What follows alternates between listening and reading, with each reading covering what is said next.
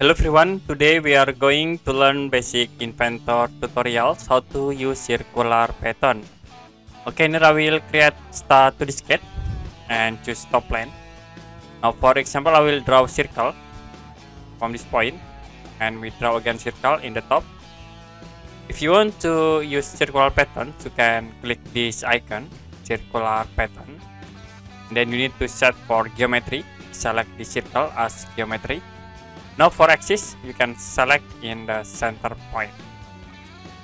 You also can set for number items, in it like we set into 5. And this is for the revolution. If you set into 180 degree, it will be create circle in 180 degree. To full circle, you set into 360 degree. After it, you can click OK.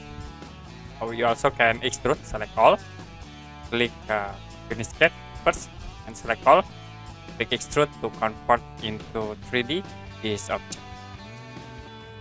If you want to use circular pattern in this method in 3D, you can select and we draw to the sketch. As a sample, we draw circle again in this point and use extrude tools to cut the solid object with this circle. Click OK. Now we can duplicate this feature by using circular pattern. You can click this icon and then for feature select this object.